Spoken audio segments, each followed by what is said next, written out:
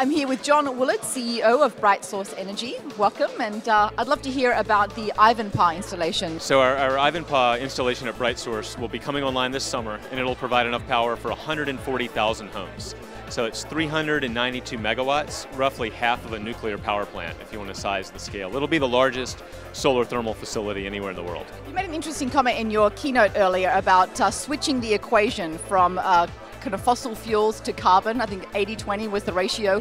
What does it take to get the world onto carbon-free energy? Well, right now 80% of the power that we produce in the world is from carbon-emitting sources, and we need to invert that and have 80% from zero carbon sources by 2040.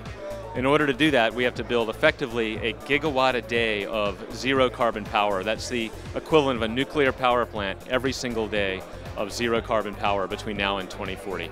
A lot of work to do. And what is the best way to do that? Which energy sources?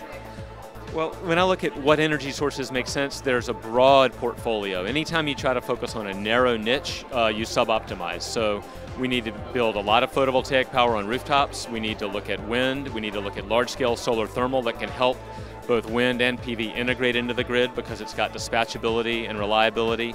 We need to look at geothermal, and we might even need to look at nuclear. The size and the scale of the challenge is very large and daunting.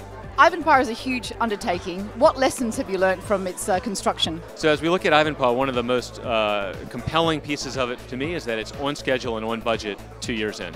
Bechtel's been a great contractor. They've actually really estimated everything very well in terms of what needs to get built, how to build it. NRG is a great owner and an operator.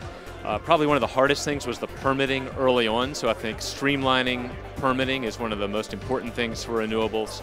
And then the policy, we need to make sure that we can build more Ivanpahs, so better policy clarity would help all the people trying to build renewable power plants, whether it's solar or wind. Are you optimistic about cleantech's outlook in the next 5 years or so in this country?